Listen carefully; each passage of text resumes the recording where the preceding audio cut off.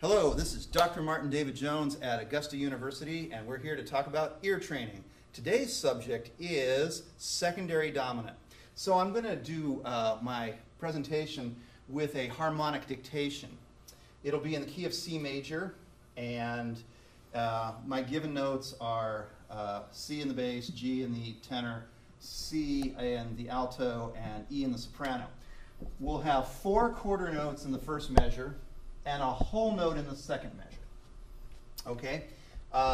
So what I usually do with these dictations is I play the bass line, I accentuate the bass line first, and then I accentuate the soprano line, and then I accentuate the chord changes. All right, so let's begin. First we will tonicize C major. Do, mi, so, mi, do. Fa, la, do, la, fa. Sol, ti, re, ti, sol. Do, mi, so, mi, do. I will accentuate the bass. Ready, begin.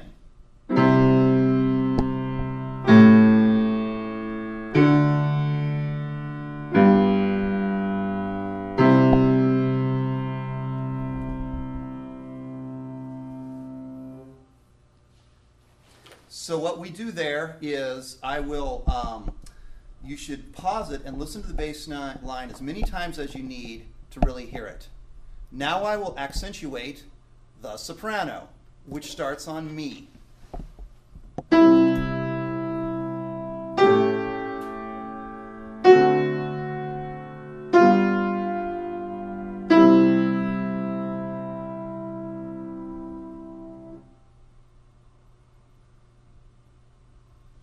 So you would pause it and listen to that as many times as you need. Now I will accentuate the chord quality. Ready, begin?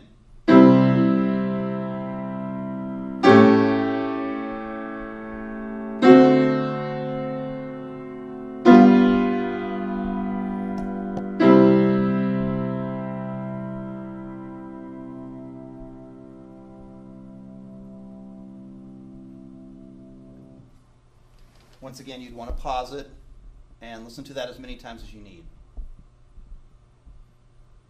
Okay, now I'll do some teaching. We'll start out with the bass line again. I'm going to accentuate it one more time.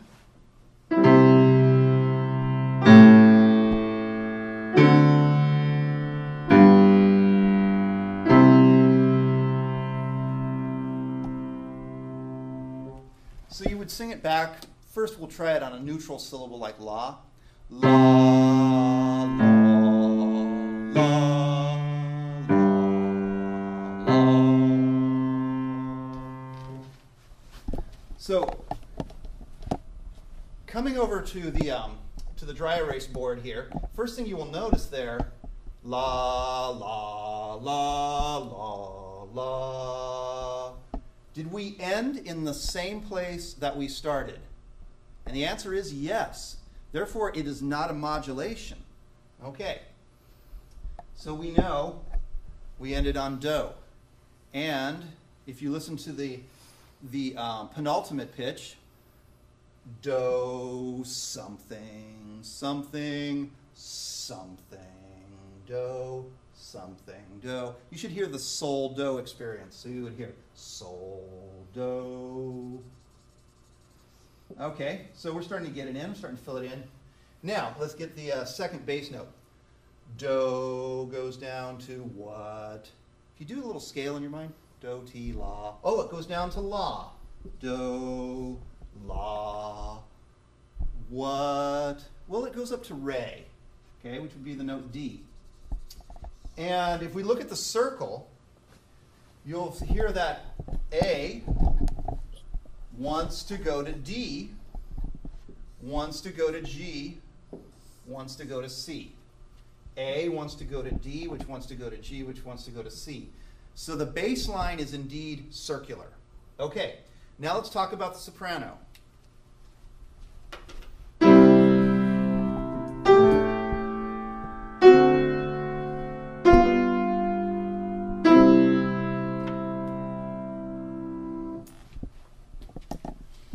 So back here we're singing la, la, la,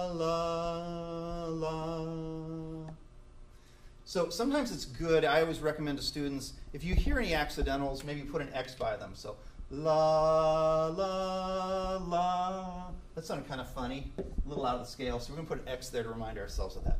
So mi goes up to what? Well, if you think of this tonicization we talk about, do, mi, sol, you can hear the sol immediately. Mi, sol, something. That only went down a half step. So that's going to be what in our solfege? Mi, sol, fi, and we would write fi as an F sharp. Fi, fa, mi. So we'll end on the mi and we'll go to fa. So I'll put in the F there. But don't forget, we need the natural. If you don't put the natural there, it's still an F sharp. Very important. Both accidentals. Very, very important. Okay, so we've got the bass, we've got the soprano. Now let's go for the chord quality.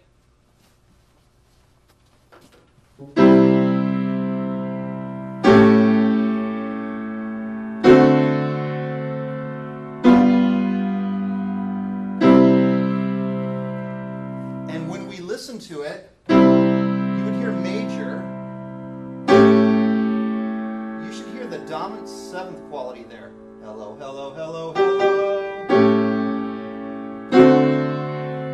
Hello, hello, hello, hello. Oh, another dominant seventh.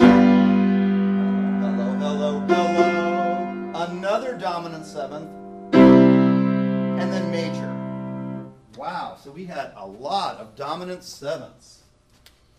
Well, if you thought this was major, it's going to be a 1.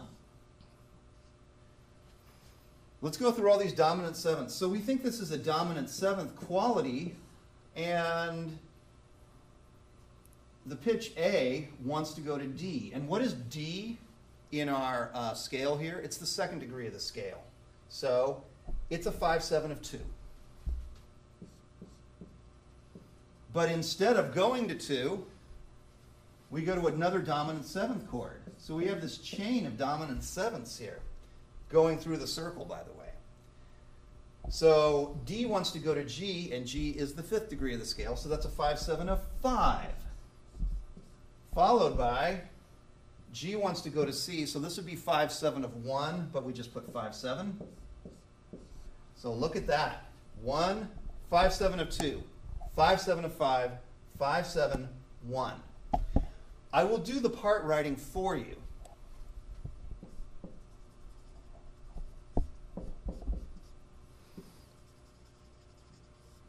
And you'll notice we need a C sharp because this is an A major chord with a G on top. I'm leaving out the 5th. I got to take that C sharp away, change it back to a C natural. This one I did not leave out the 5th. I have root, 3rd, 5th, 7th for my D dominant 7th chord.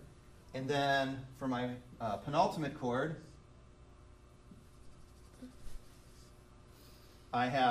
I left out the 5th again here, but I have 2 roots, a 3rd, and a 7th. And then I will conclude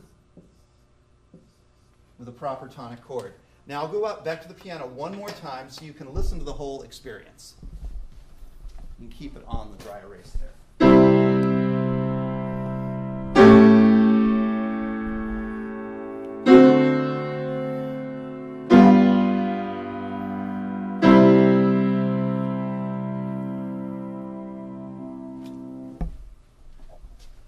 So this is a pretty textbook example of a chain of dominant sevenths producing a secondary dominant experience here.